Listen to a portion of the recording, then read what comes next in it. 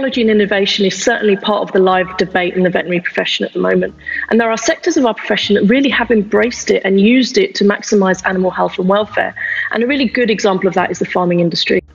But it has to be used alongside a veterinary professional's input. These devices cannot undermine a veterinary diagnosis or treatment advice, certainly. When it comes to whether or not it can help owners keep their pets fit and healthy, I would say the answer is potentially. There is some behavioural insight here where if a human is aware of how many steps they're doing or so on, that it may sort of change their behaviour and make them want to do more. It may, for example, with dog owners, make owners think twice and go, actually, I do need to take my dog for a walk or things like that. But as I say, none of these sensors or tracking sensors should replace veterinary advice.